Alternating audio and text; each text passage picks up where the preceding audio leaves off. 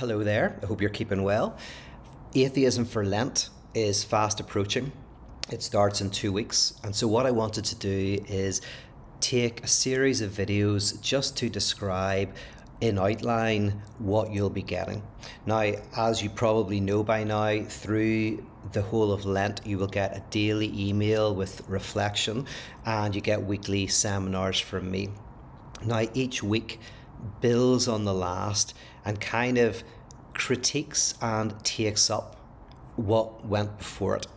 So we start off with the traditional arguments for the existence of God in week 1, and then the traditional arguments against the existence of God in week 2, and then in week 3 we go into the mystical approach, which kind of has an atheism built up within it, where the mystics say every time you say God, you deny God, right? And then the next week is a kind of like taking up as and materializing of that mystical approach. So we keep going in that direction, seeing how theism and atheism move together and influence each other, and then ultimately are woven into each other. Now, probably the first week is the most boring week, but it's only 3 days or 4 days, so it's fine. Because if we're going to do this journey, we need to start off by knowing the basic arguments for God, the basic arguments of theism.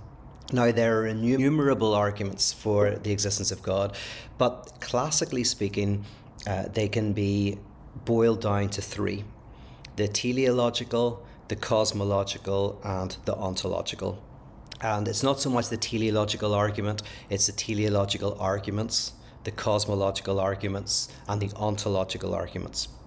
So what we're going to do is we're going to look at, very briefly, but hearing those arguments from some of the greatest advocates of those arguments. So instead of reading them through somebody else, that's very important in Atheism for Lent. Everything is from primary thinkers, and I help you dissect those primary thinkers and understand them. But you'll be hearing from William Paley, from Thomas Aquinas, and from René Descartes. And we will look at those arguments.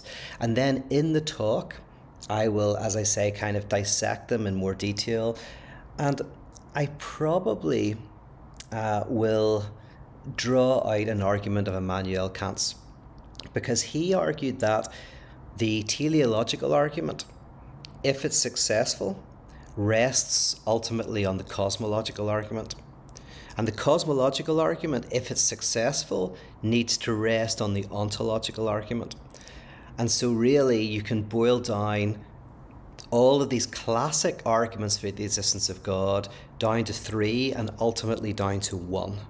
And that is the strangest, most interesting. So the first 2, the teleological and the cosmological, are all about what we experience in the world. The teleological arguments are basically arguments that work from our experience that the world has order and design, apparent design. Right, so that's a telos, an order. The cosmological arguments also are what's called a posteriori. They come out of experience. A posteriori means kind of after experience, through experience.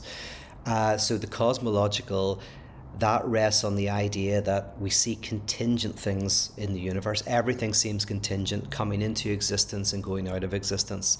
And from that experience, there's an argument that there must be something that exists of necessity.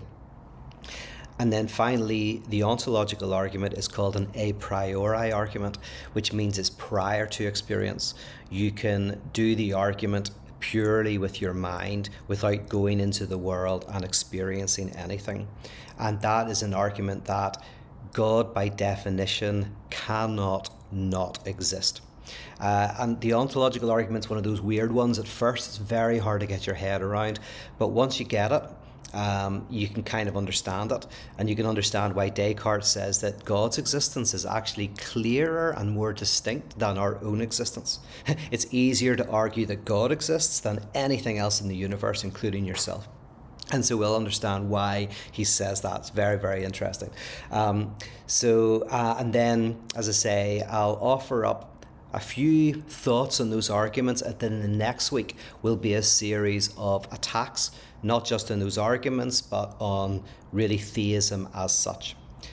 So okay, next video I will do a little introduction to those people, and then we'll do the introduction to the third week, the fourth week, etc. If you would like to be part of me for this journey, which I would really encourage you to do, we've got a couple of hundred people signed up at least at the moment, and there's an active WhatsApp group that will be going throughout where people can discuss things. There's a processing room where you can meet other people going on this journey, and as I say, at the end of this you will have a huge array of material that I don't think exists anywhere in book form quite like this, where you will have the kind of a beautiful historical array of some of the best arguments in relation to theism and atheism and how they relate together.